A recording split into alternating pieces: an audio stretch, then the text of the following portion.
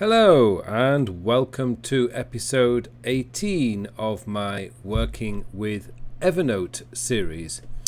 In this episode, I want to show you how you can share a project that you are working on, or should I say, share a project, or share a notebook with your colleagues or with your wife or with your kids or with whoever you want to share a notebook with. Now, Evernote is an amazing application because it's got so many features. A lot of these features are sort of buried behind many other little things, and Evernote works perfectly well as just a simple, basic note-taking application. But if you want to get the most out of Evernote, and certainly now with their new monthly subscription service, or their new subscription service I should say, if you are paying for the Evernote Plus or Evernote Premium, you really want to get the most out of using Evernote. Now, one of the excellent features in Evernote is the ability to share notes, notebooks, or whatever with your work colleagues. And I have a project here called my business creativity project, or let's say my business project, doesn't really matter. I can actually create a number of things with this. Now if I do control click, I can share this notebook. I can publish the notebook, and publish the notebook basically makes it publicly available online. But the one that you probably want to use more frequently is a shared notebook. So if you have many colleagues who are using Evernote as well as yourself, then you can actually share a notebook with other people, and they can add notes to that notebook. They can edit notes in the notebook. There are many things that they can do. Now basically all you have to do that, as I say, I'll go back to that, is control click on a Mac. I'm not entirely sure how to do this on Windows, but I'm sure it's going to be pretty similar. But anybody who's watching this who uses Evernote on a Windows machine, please, if you could just leave a note in the comment section how to do this on Windows, that would be fantastic. So thank you very much. So click on Share Notebook and click on Shared. And then all you have to do is add the name if somebody's already in your email list, or just add the email address of the person that you want to share the notebook with.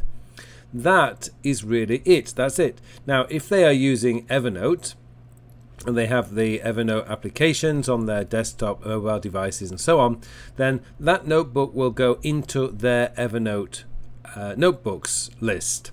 And if they are not an Evernote user, then it will just give them a link to the website view of this note link, so they can still edit and play around with the notes in there.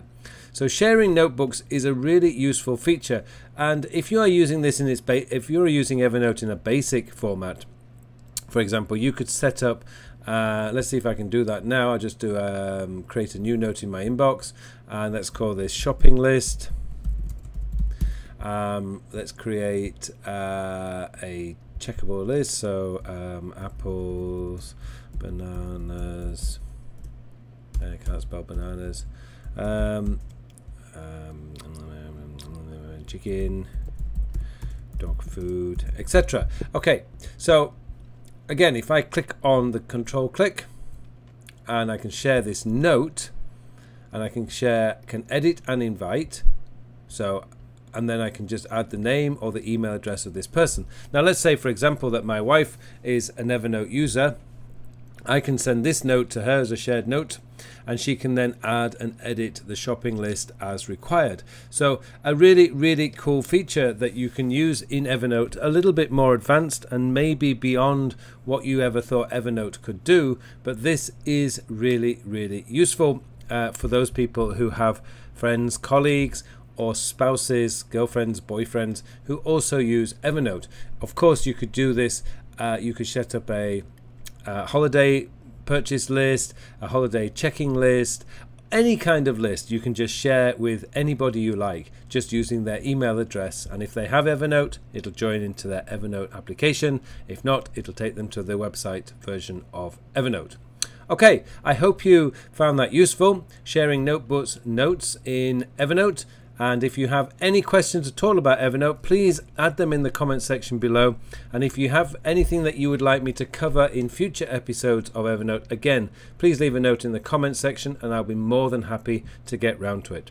Okay, that's it for this week. I hope you have a very productive week and I'll see you in the next episode.